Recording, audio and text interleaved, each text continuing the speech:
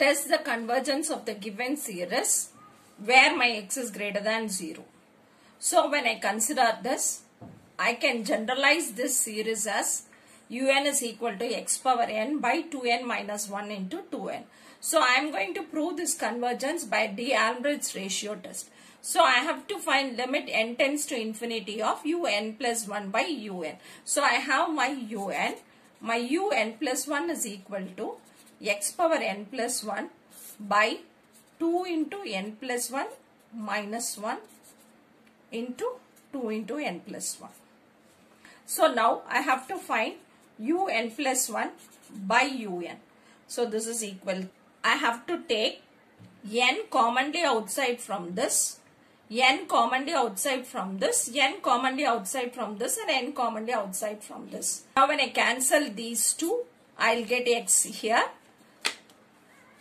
So this is equal to, now when I go for, now I have to substitute my limits. So now limit n tending to infinity of un plus 1 by un is this. Now when I substitute the limits, I'll be getting 2 divided by 2 into x, since all these terms will become 0.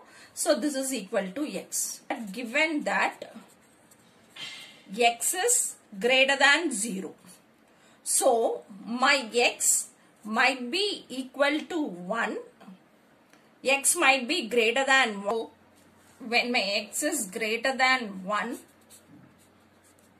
summation un is divergent. When my x is equal to 1, this test fails. So I have to move for P series test. Now my x is equal to 1. Therefore my un will be. So now I go for comparison test and P series test. I have to find limit n tends to infinity of un by vn. So now I am going to simplify this. My un is equal to 1 by, I am going to take this n commonly outside, 2 minus 1 by n into 2n. So this is equal to 1 by n square into 2 into 2 minus 1 by n. So now my vn is equal to 1 by n square.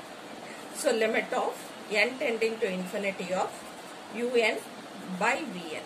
So when I go for substituting this, I will get this by this. This will be 1 by 2 into 2 minus 1 by n, limit n tending to infinity.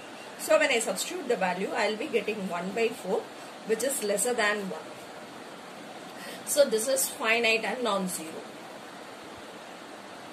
So this is finite and non-zero. I go for my P series test where my Bn is equal to 1 by n square. So now when I compare this with this, my P is equal to 2. So when my P is equal to 2, it is greater than 1. So my summation Vn is, since it is greater than 1, it is convergent. So this implies that my summation un is convergent for x is equal to 1. So for x is equal to 1, summation un is convergent.